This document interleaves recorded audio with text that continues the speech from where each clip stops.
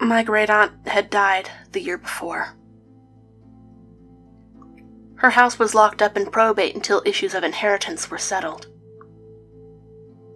My father was acting as caretaker of the property, which meant I took care of the place while my old man bought booze with my great-aunt's money. I didn't mind. It got me out of my place, away from my old man, and it made a nice place to have parties and hang out with my friends. My friend Chris loved the place. I think he also needed a place to hide.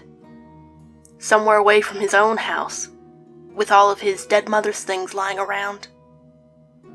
Right where she left them, before a sleep-deprived truck driver snuffed out her life like a candle on a store-bought birthday cake. Our big plan was to host a Halloween party, just for our small group of friends. Chris quickly latched onto the idea of having a seance, and spent a lot of his time at the library, or at some of the local bookstores, researching. I told him it was no big deal, that it was just a stupid party trick, but he insisted on getting it right. I guess Chris was messed up about his mother's death. I should have thought about that. About why he was so concerned with contacting the dead. But he didn't talk about her very much, and as I've said before, I was stupid. There are things that happen when you're 19 that stay with you. You don't think they will, but they do. If that's not the definition of haunted, I don't know what is. I met Chris as he was walking back from the dollar store that evening. He was carrying several bags of Halloween candy, some chips, and a few bottles of soda. He climbed into my car, and I drove us to the house. He dumped the candy into a large plastic bowl and smacked my hand away when I tried to filch some. "That's for the trick-or-treaters, jerk," he said. As the afternoon faded into evening, the trick-or-treaters did show up, giggling in their Spider-Man and Incredible Hulk masks. I doled out candy while Chris ordered pizza and set up the food on the kitchen table. Pete, Liz, and Sophia arrived by 8. I was excited that Sophia had shown up. I had been crushing on her for months. But at 6'4", 140, and bright red curly hair, I looked like a scarecrow that tried to dress up like Ronald McDonald. Sophia was tiny, cool, beautiful with jet black hair and skin that may have never seen sunlight. She was my secret for having the party. I didn't stand a chance, but, well, I could hope. Liz was Pete's longtime girlfriend. She was almost as tall as me, with a shaved head, several piercings, and full-sleeve tattoos on both arms. Now, I'm pretty smart, but Liz was a genius. She aced every exam without trying, and was taking college-level classes in 9th grade. We had been friends for several years, and had shared several classes at high school, until she dropped out halfway through 12th grade. The vice principal told her in no uncertain terms that she would not allow a tattooed freak like Liz to represent the school as valedictorian. Liz broke the woman's jaw in 2 places, and that was pretty much it for Liz's public education. Pete was wrecked when he walked through the door. I had been friends with Pete since we were toddlers. His mother had worked with mine at the same hospital before my mother left town. I loved Pete like a brother, but he had several bad habits, self-destruction being high on the list. He nodded a hello, then staggered to the cabinet where my great-aunt kept her liquor, and liberated a bottle of peach schnapps. By 9, Pete had retired to the monstrous old red couch in the living room, cold cloth over his eyes and a bucket by his side. "Why is he overindulging?" I asked Liz, as we shoved the furniture out of the way. Chris and Sophia rolled up the large area rug, exposing the hardwood floor beneath. failed his driver's license exam," Liz said, rolling her eyes. "Again?" Chris said, brushing his thick brown hair out of his eyes. "This is, what, his 5th time taking it? I thought they just gave it to you out of pity after 5 tries. At least he didn't vomit blueberry pancakes on the instructor's shoes like he did last time," Sophia had said. The heavy old grandfather clock in the living room bonged 10 times. Chris stood up. "Okay, everybody, let's get started." Liz tried to get Pete to join us, but he was fast asleep.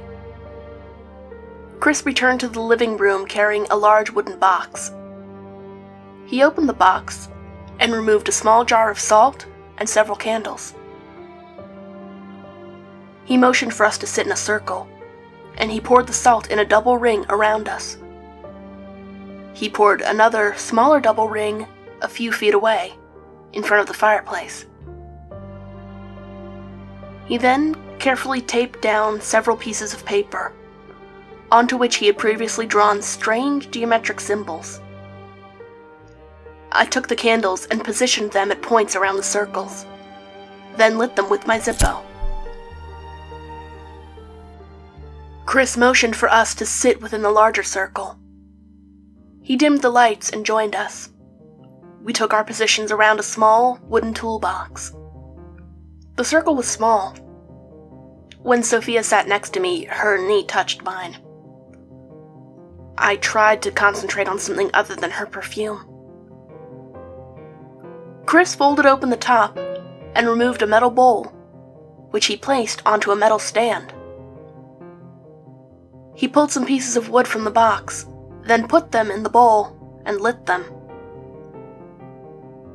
He pulled a fabric-shrouded object from the box and placed it in front of him.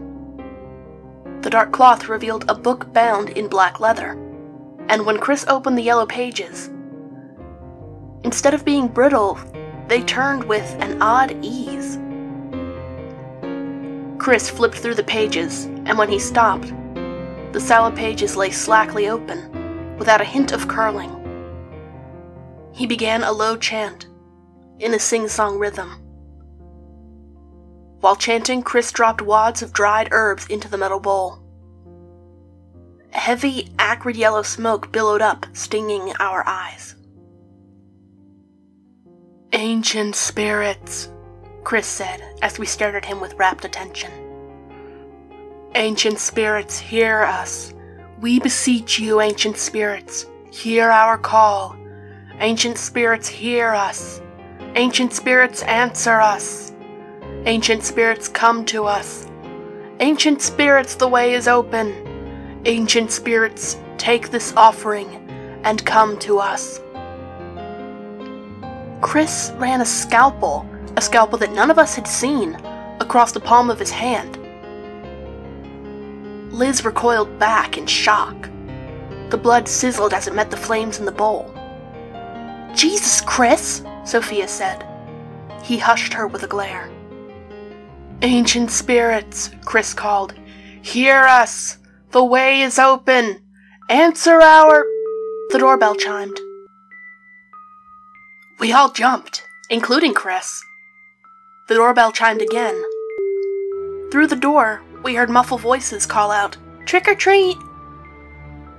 Sophia huffed and rolled her eyes. The ancient spirits are here and they want candy. I thought you turned off the porch light." She stood up and walked to the door. She flipped on the porch light and opened the door. 2 little kids were standing there, both dressed like witches, with pointy hats and green masks. They giggled, pillowcase sacks towards Sophia, and yelled, "Trick or treat!" at the top of their lungs. Sophia looked around for the candy dish, then saw it on the kitchen table. It was empty, save for some wrappers. "Sorry kids, we're all out. That's what it means when the porch light's off." The kids looked at each other for a moment. "Can we come inside for a minute, ma'am? My sister really has to go to the bathroom." Sophia nodded and stood aside as two little pointy witch hats bobbed past. As the shorter of the pair went to the bathroom, the taller one stood near the couch next to Pete. She said nothing and was very still. I found myself sneaking glances at her mask.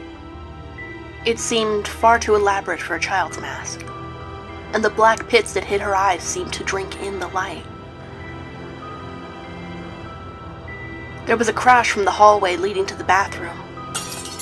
Chris and I jumped to our feet and ran to see what had happened. The smaller of the two children kneeling at the entrance to the hallway. I'm really sorry. I broke the mirror on the wall. My hat is too big and it must have caught the frame and I tripped. I can't see where I'm going. She tilted her head down and began to cry softly. It's just a cheap old mirror, Chris said. He extended a hand, his cut hand, I thought to myself without really knowing why, and pulled her up. It's getting late. Your parents must be worried. Yes, it's almost midnight. Sister, we should be going. We turned to see the sister leaning over Pete's sleeping form, green mask pressed close to his ear. Hey, what are you doing to Pete? Liz asked. She stood and walked towards the taller child. He was sleeping, the taller witch said, shrugging. Her rubbery, pointed green nose bobbled. I was telling him to have sweet dreams. The two children left, clutching their pillowcase sacks and jostling each other as they walked down the sidewalk. I watched them go, and as I saw them turn the corner, I think that I may have seen both of them taking turns licking the smaller one's hand. We shut off the lights, bolted the front door, and relit a few candles that had gone out. Chris picked up his book again as we rejoined him inside the salt circle. "Ancient spirits, hear us!" he cried. "Ancient spirits, we call you! Ancient spirits, hear our call! Ancient spirits, answer us!" The old grandfather clock began to toll, the first of 12. Chris sprinkled more sage into the redly glowing metal bowl. "Ancient spirits, we beseech you!" A candle went out. Sophia snorted and put her hand on mine. My heart slammed to a stop, then I realized she was only trying to pull the Zippo I had been fidgeting with out of my hand. She winked, then reached over to light the candle. Another candle went out, and another. The room was plunged into a murky darkness, only lit from the flickers of the coals in the metal bowl. Okay," said Chris, with only a slight tremor in his voice.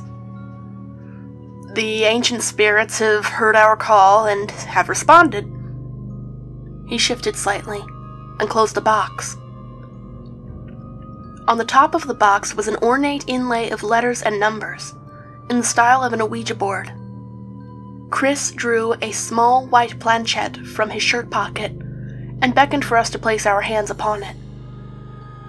We moved the planchette on the board in a small, slow circle.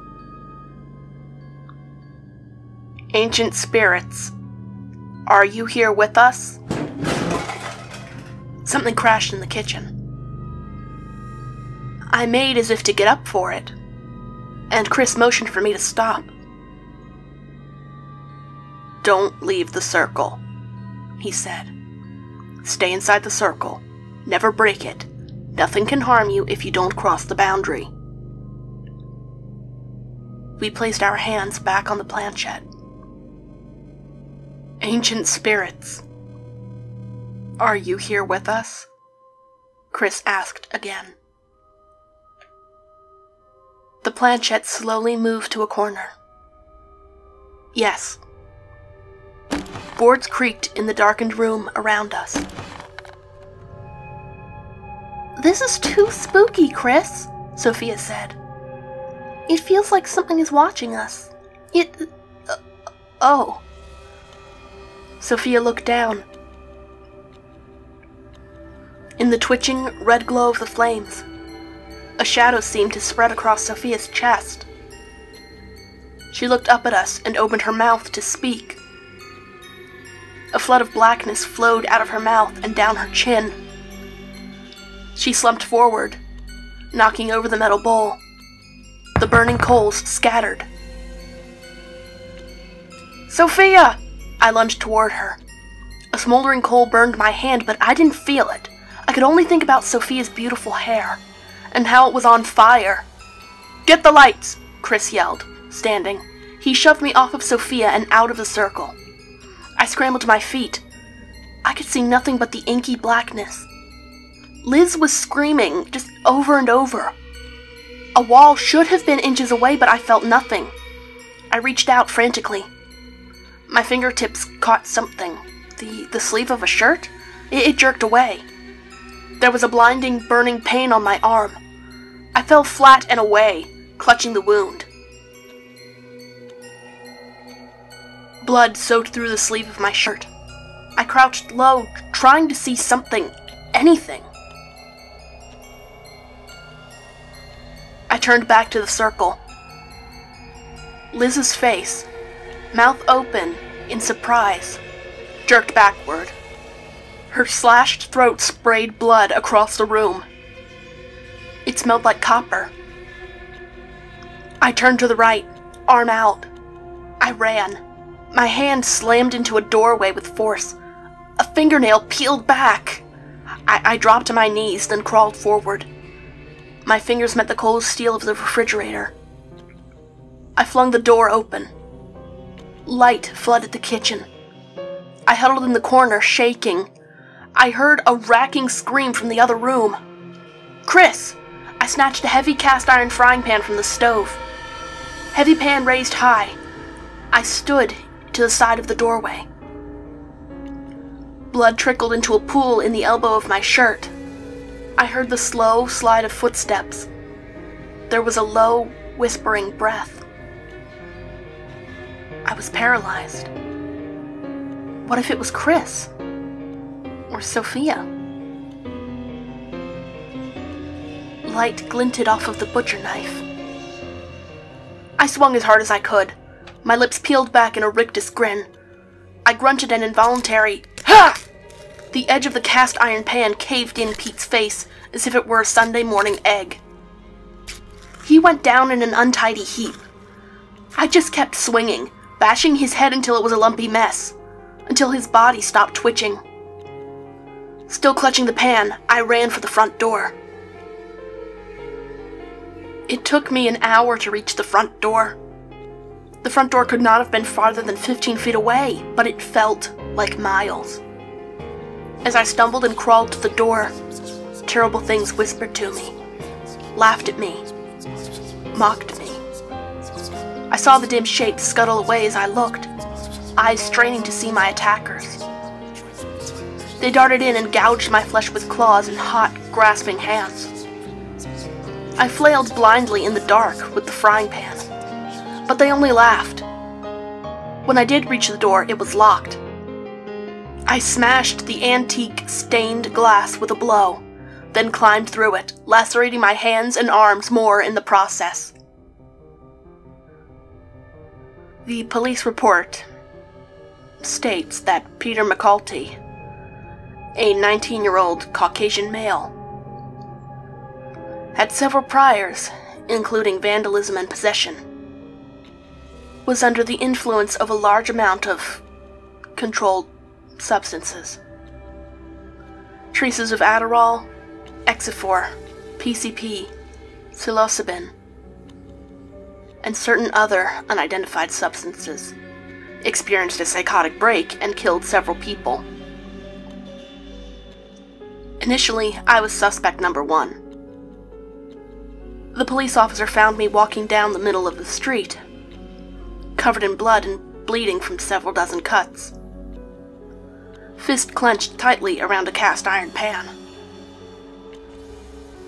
The police took a dim view of my story, and once it was determined that drugs had been involved, they ignored it completely. As far as the cops were concerned, a bunch of kids took some acid on Halloween. They played out a satanic ritual, then one went off his rocker and killed a few of the others. It happens every Halloween. I was remanded into psychiatric custody for 2 weeks.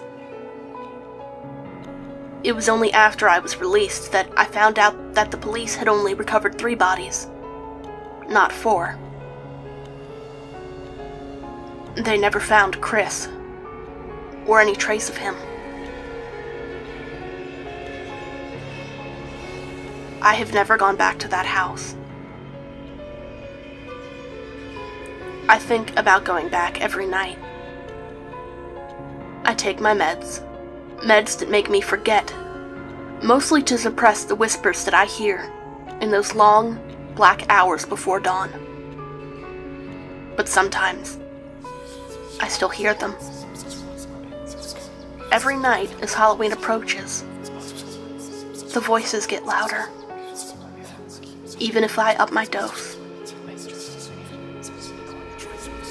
They tell me terrible things. They tell me it was my fault. They tell me I was the one with the knife.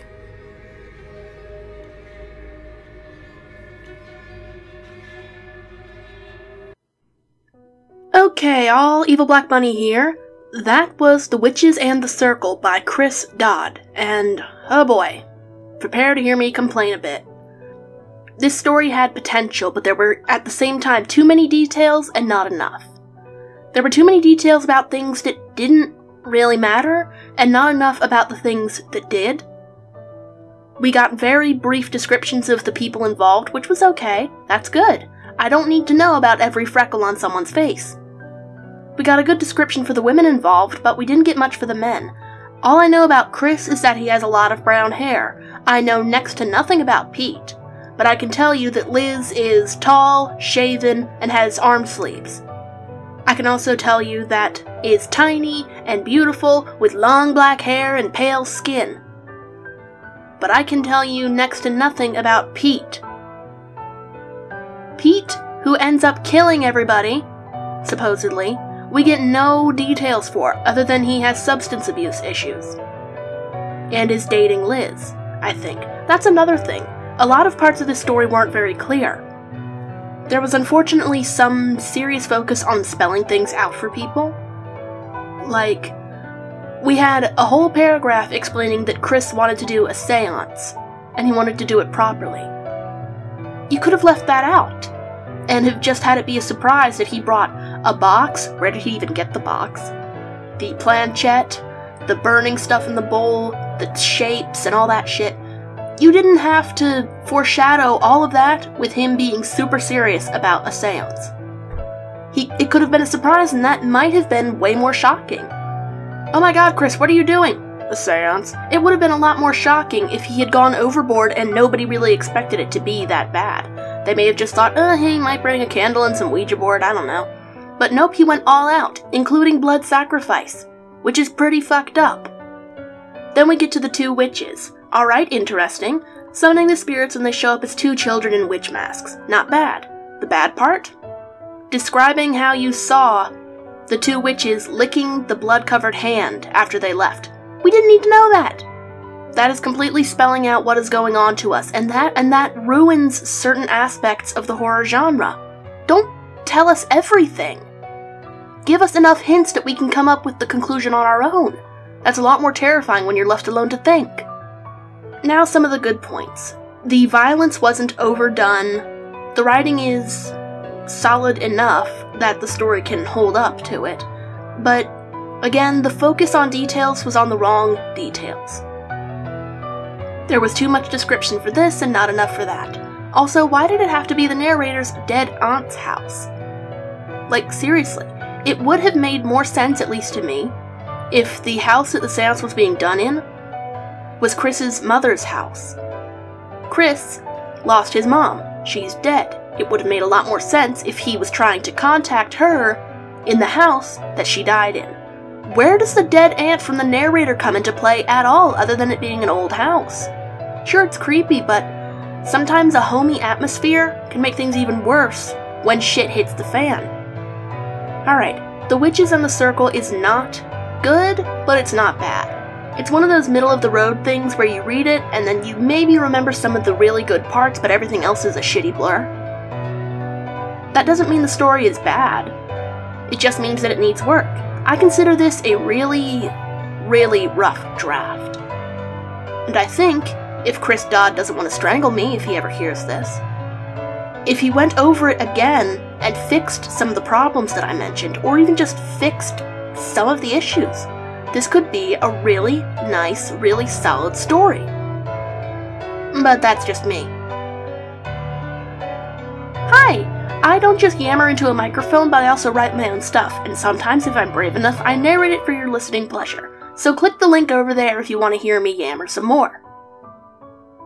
Or if you just want to skip that part and give me your soul, click over here and subscribe. Trust me, it doesn't hurt as much as people say.